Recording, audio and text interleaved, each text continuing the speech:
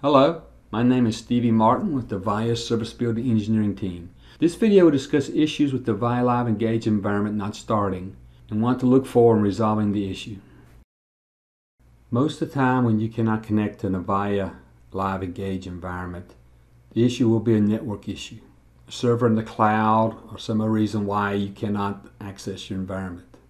On occasion, the problem is with the Avayalive Engage environment itself. When that happens, you can either see a screen like the one in front of you right now saying cannot connect to the server. It's possible you might just see the screen where it keeps rolling, attempting to log in for a long period of time before it times out. To resolve these issues, you need to go to the actual desktop for the server. When you're on the desktop, the first thing you want to do is check the logs. There are various logs on the Avayalive Engage desktop. The ones you want to look at for the actual functioning of the server itself are in the web.alive data store, folder W, the web.alive folder, your system ID, which for this setup is number 1, the logs folder.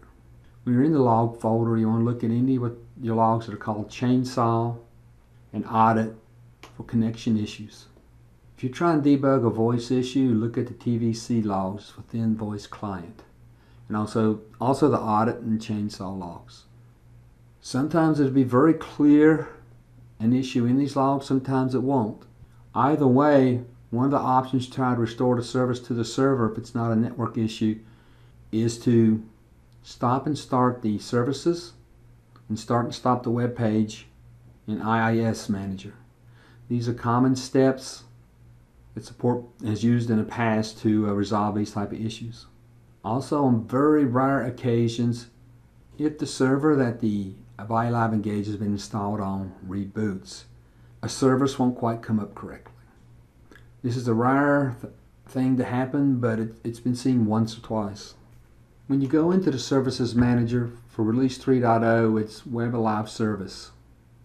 For this example, I had stopped the service, which caused the error that we looked at the very beginning. So when you come in here, if you look for this service, you'll see the status is blank, which means it's not started, and you just restart it. If it is running, you can just stop it and then start it to see if that reinitializes the environment.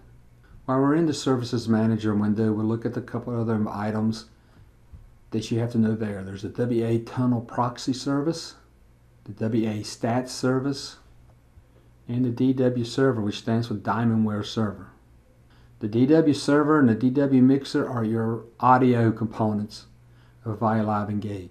If you're having consistent audio issues in environments and the logs ain't really showing you what you need, you can stop and start this service to see if it helps. It's not a guarantee that it will, but it's a nice first simple step in supporting the product, to see if it resolves the issue. Next, we'll go to the IIS Manager and show the steps we can take to restart an environment. In the IIS management, we have two sites, the default website and the internal site. Both these sites can be restarted in two ways. You select the site, and on the right hand side you see under Manage Website the Restart button, or you can stop it and then start it. The other way is to go right click, Manage Website, Restart. You can also do this for the internal site if there's ever a need. Once you have completed your basic debug steps of restarting the services, you can see if it's resolved your issue. If these steps didn't resolve your problems, you take it to next level support.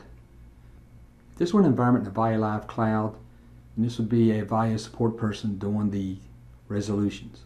If they have problems, they need to escalate it to the next level of support. For on-premise software, this could very well be a customer resolving the issue, then their next step would contact Avaya for the Tier 3 support to try to resolve the issue. Thank you for your time today. I hope this information was useful to you. We welcome comments, questions, and feedback at mentor@avaya.com or on Twitter @AvayaMentor. Thank you for choosing Avaya.